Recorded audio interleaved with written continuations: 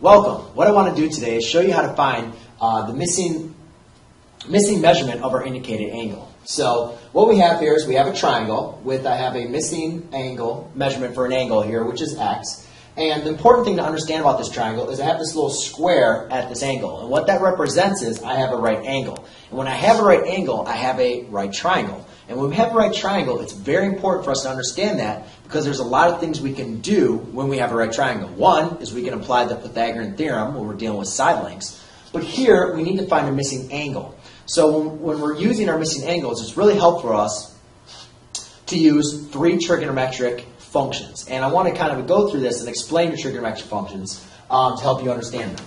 So when we have a trigonometric function, the first one I want to talk about is our tangent. Okay?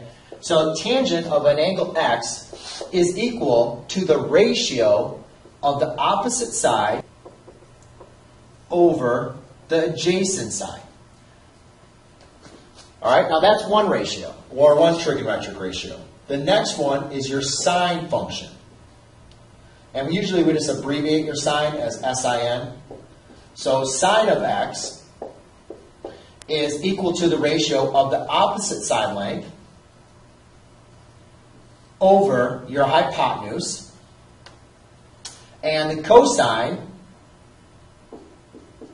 of x is equal to your adjacent over your hypotenuse. Now, I just started abbreviating these just so you guys get used to this, but it's your adjacent over your hypotenuse. Now, you might ask me, well, where, I kind of remember hypotenuse from doing the Pythagorean theorem, but where did your adjacent and your opposite come from? Well, if I'm going to look at my angle x right here, we know that the hypotenuse is always going to be the longest length, right? Well, another way to remember that is your hypotenuse is always directly across from your 90-degree angle. So it doesn't matter what I do to my triangle. I can flip it, reflect it, do anything I want to it, wrinkle up, strangle it, throw it back up there. My hypotenuse is always going to be my longest leg or longest length of my triangle, and it's also going to be directly across from my 90-degree angle. Now, the opposite and adjacent angles come in where the opposite is directly across from your angle and your adjacent connects your angle to your 90-degree angle. So what we can see is I have my hypotenuse is 8 and then what I have is my opposite side because it's directly across from my angle x. So I need to look at which tan function deals with my opposite and my hypotenuse. And what I look at is I can say the sine function deals with opposite over hypotenuse. So therefore, I'm just going to kind of forget about the tangent and the cotangent. So now I have sine of x equals the ratio of the opposite side over the hypotenuse side.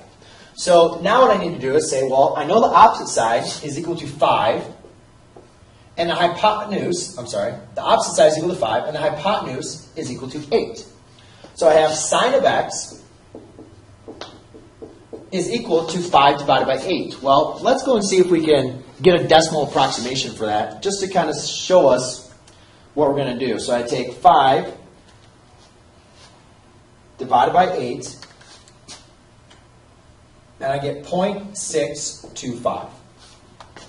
Okay, so what that says now is we have the sine of our angle x equals 0.625. But we want to find out what is the value of x. So what I need to do is I need to undo my sine function. Okay, and what we call this is to undo your sine function, we need to look at what we call the inverse of the function. So what we're going to do is we're going to plug in, to undo sine, we need to use sine inverse. All right, so if we're going to undo sine, we want to undo the sine inverse to our value of our function, which is 0.625. So I'm going to say inverse sine of 0.625. And what that's going to give me is going to give me the value of my x, which is my missing angle.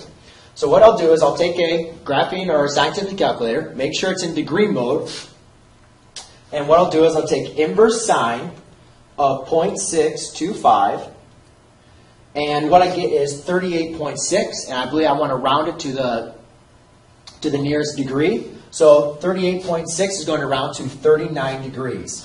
So therefore, when I plug this in, I can just simply say x equals 39 degrees.